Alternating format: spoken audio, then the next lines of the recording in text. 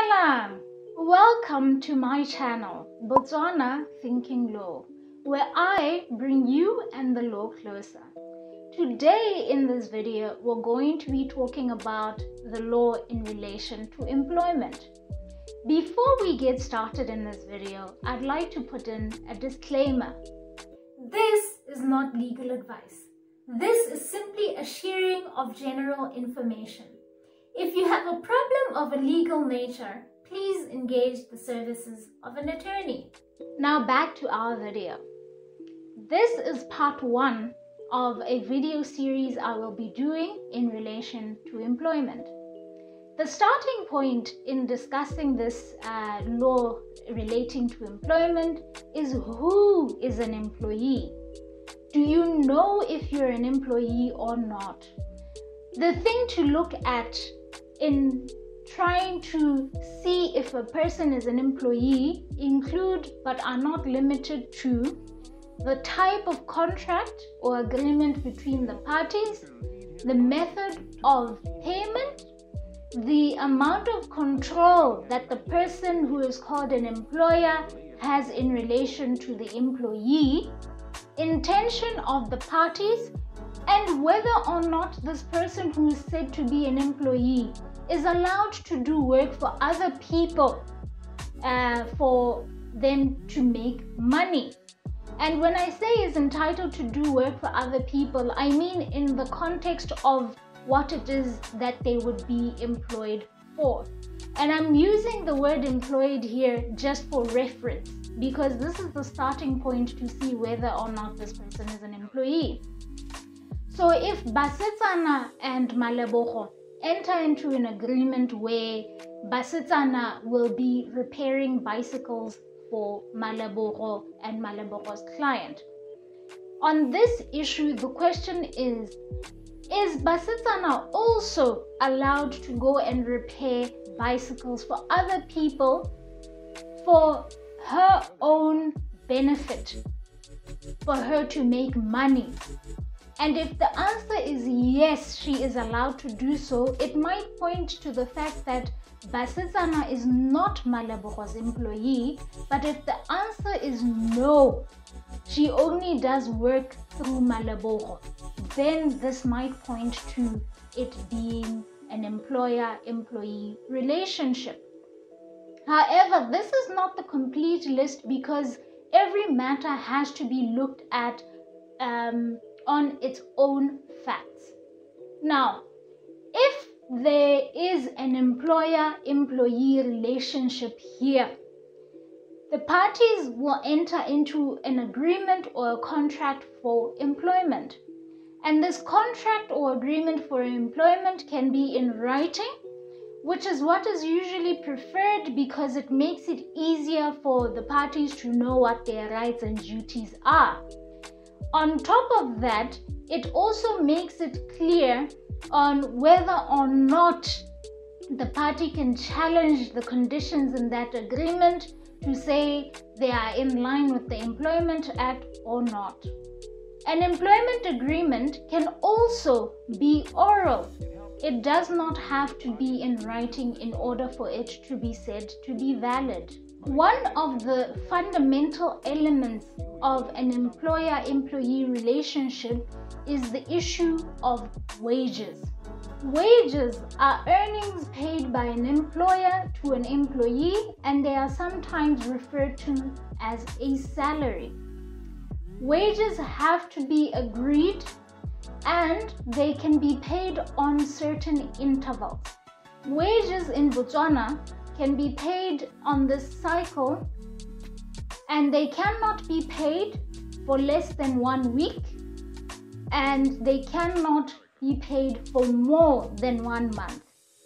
And this is to say, when a person enters into a contract for employment and they agree on a wage period, which is the cycle of wages, the wage period cannot be that they will be paid every day, except if they are casual employees. But in this discussion, we're not going to be discussing casual employees. So if a wage period is agreed, it will be for either 1 week or longer, but it cannot be longer than a month. So people can be paid every week, or they can be paid every 2 weeks, or every 3 weeks, or every month. That is what is allowed by the law. If the parties have not agreed on a wage period, then the presumption is that the wage period will be 1 month. That is to say that the person who is the employee gets paid by the employer on a month-to-month basis unless it can be shown differently. Wages have to be paid by the employer to the employee within 3 working days of the passing or expiry of the wage period.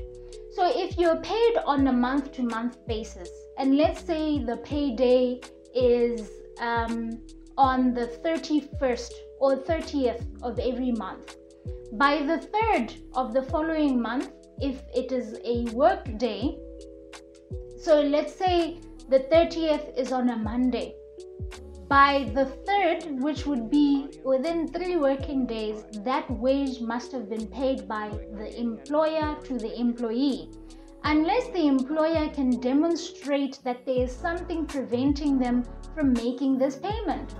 And this should be something that is reasonable. It cannot simply be that the employer does not have money. And it cannot be that the system is down, as we sometimes hear. There has to be good reasons, because there are various methods of payment of wages. So if, for example, there is only one person who is authorized to make payments, and that person falls ill on the day that payments have to be made, and this illness lasts for an extended period of time, the employer has to make a plan to ensure that the employees are paid. And in making that plan, the plan might go beyond the necessary 3 days. But the period after that has to be within a reasonable time. And this is because the employee has already rendered the service that they are being paid for. Wages have to be paid during a work day, and they have to be paid during work hours. Wages cannot be deducted from unless these are deductions that are authorized in terms of the Employment Act. And that is one thing to note. The most important law in relation to employment is the Employment Act in Botswana.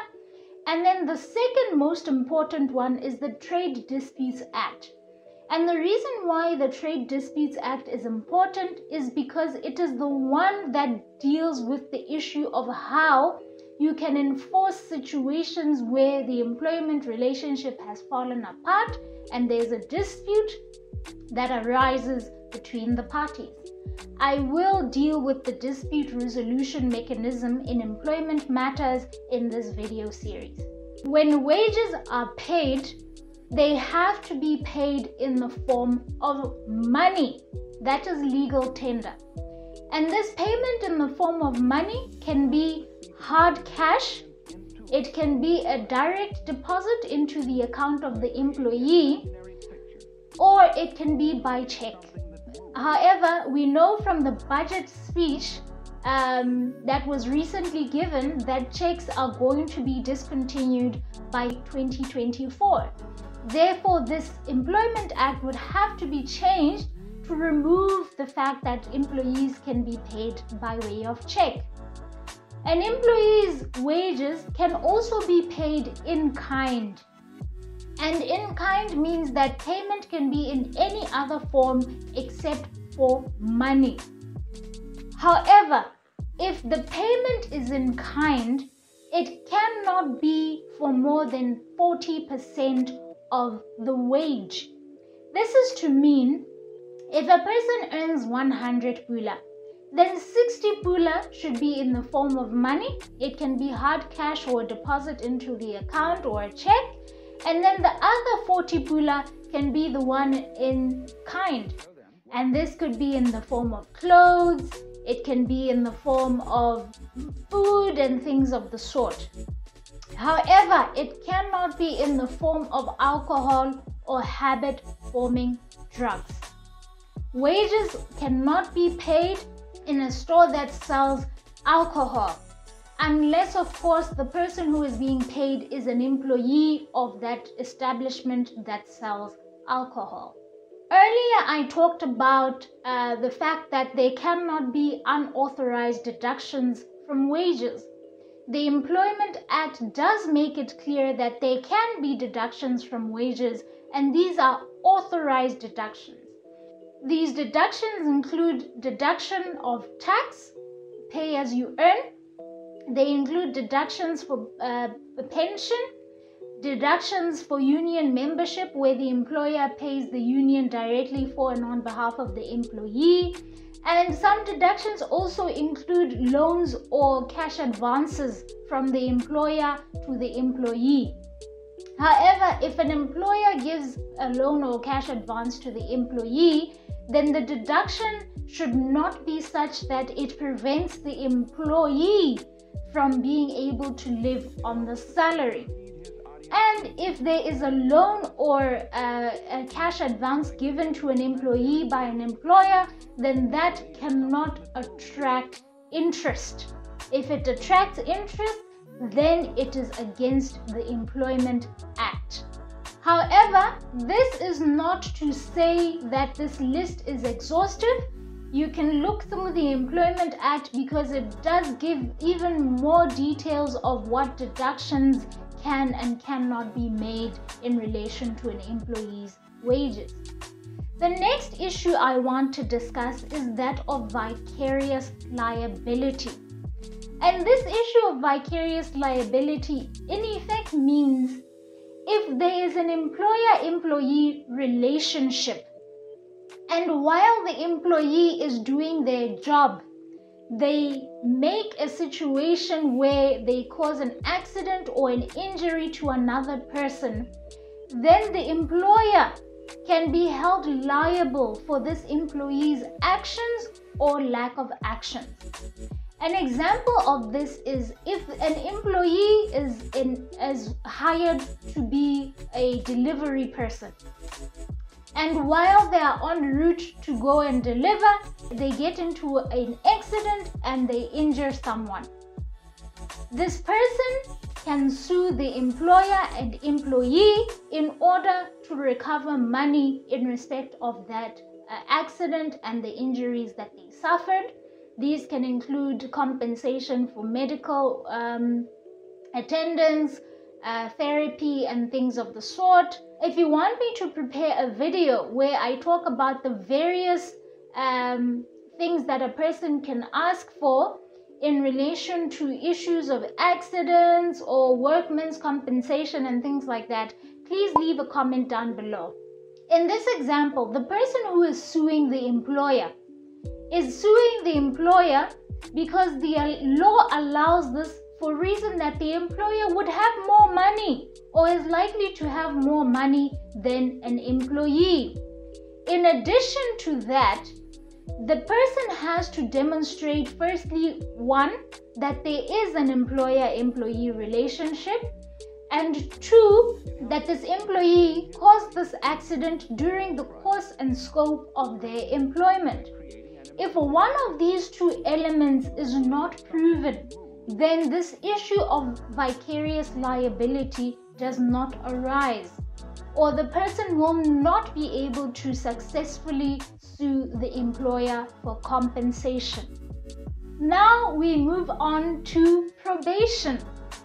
And this is an important thing to discuss with a person if you intend to hire them as an employee, or if you are an employee and you intend to work for someone. The reason why it is important to discuss is because probation has to be at the beginning of the employer-employee relationship. It cannot be in the middle. The law has prescribed the maximum period of time that a person can be on probation for. For people that are considered to be unskilled employees, probation can only be for a maximum of 3 months. And for those that are considered to be skilled employees, probation can only be for a maximum of 1 year, that is 12 months. And this period is calculated both as one long period or cumulatively. An example of this is where a person is hired and they start off with probation. If they are an unskilled employee, then perhaps the agreement between the parties can be the probation will be 1 month. And the function of probation is for both the employer and employee to see if they are a good fit for that organization, and to also see whether the employee is able to do the work that the employer wants. If towards the end of that month, the employer thinks, I might want to observe this person a bit longer, then they can extend this probation period. This probation period has to be extended before the first period lapses. So if the probation period is 1 month, and 1 month is considered to be 30 days, on the 30th day, the employer has to communicate to the employee whether or not they are extending the probation period or whether they are terminating the employee's employment. If they fail to do so, on the first of the next month, in terms of the law, this employee is considered to be employed and no longer on probation. If the employer decides to extend the probation, then the probation cannot be extended for more than 3 months. So if the first period is 1 month and they extend it for another month, they only have 1 more month to extend because, like I said, for unskilled employees, probation is 3 months.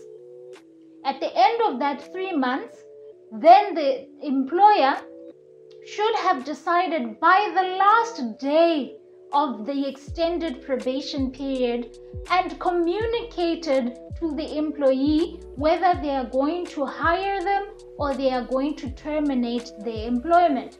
If they do not do this, then the employee is considered to have been hired. This is also true for skilled employees. They can be on probation for a maximum of 1 year. That could be in the agreement to say they'll serve probation for an entire year, or that could be cumulative, where they start off by serving probation for 3 months, and towards the end of that 3 months, the employer says, I want to see some more, and then they extend it by a few other months, and so on. Both the employer and employee can terminate this relationship by giving each other notice during the probation period. The notice during probation cannot be less than 14 days. However, it is also tied to the wage period, in that if the employee has a wage period of 1 month, then the notice period will be 1 month as well. But if an employee has a wage period of 1 week, they then have to give 2 weeks notice if it's still within the probation period. One question a person might ask is, but who is a skilled and who is not a skilled employee? And in deciding this, the courts will look at various factors. Some of these factors include the qualification of the employee, the type of work that the employee does, and the number of years and the various trainings that they have gone into, and the skill that is required to perform that particular work. And the reason I refer to the courts in this instance is because the Employment Act is silent on who is skilled and who is an unskilled employee. And this is also subjective on the type of work. If a person is hired as an attorney, for example, then they qualify as a skilled employee. because they are working within a particular discipline, they have the necessary qualifications and so on. But if a person is a qualified lawyer and then they go and work as a secretary, for example, then they might not be categorized as a skilled employee for purposes of that post. Therefore, everything should be judged on the facts of its own case. When a person or the parties, the employer or employee, decide to terminate the relationship during the probation period, then there is no need to give a reason. If you have given the necessary notice, then the law considered that the termination is done for a good reason, unless the person can demonstrate differently. An example of this is if the employer decides, you know what, I don't think this person is a good fit for my organization, then the employer simply gives the employee the necessary notice and does not have to give reasons for such termination. That is also the case in respect of an employee. However, it must be noted that when we come to discussing the issue of termination, the law allows for a person to make payment in lieu of notice. That is, instead of notice. So if your notice period is 1 month, you can simply pay 1 month's basic salary to the employee, or the employee can pay 1 month's basic salary to the employer so that they don't have to serve that notice period. The final issue I want to discuss in this part 1 is the law in relation to employment of disabled people.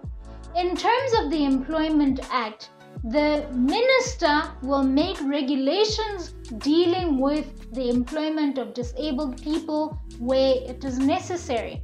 I haven't come across any regulations that deal with the employment of disabled people, which is a problem effectively, but you know, that's unfortunately what the law is right now. If you are aware of any regulations that deal with the employment of disabled people, please leave a comment down below. Tell me what these regulations are. And I'm not talking about policies. I'm talking about regulations to the Employment Act. Leave it in the comments down below. You know, let's have a discussion about it. Thank you for joining me on this video, which is part 1 in the law in relation to employment. If you have any questions on this discussion or any questions in relation to law, please leave them down below. Or you can put them up on my Facebook page at Botswana Thinking Law, or on my Twitter at BW Thinking Law. Please like, share, subscribe, ring the notification bell so that every time I put up a video, you get notified. And because this is a video series on employment, you don't want to miss the next part. And I will see you in part 2. Thank you for joining me. Bye.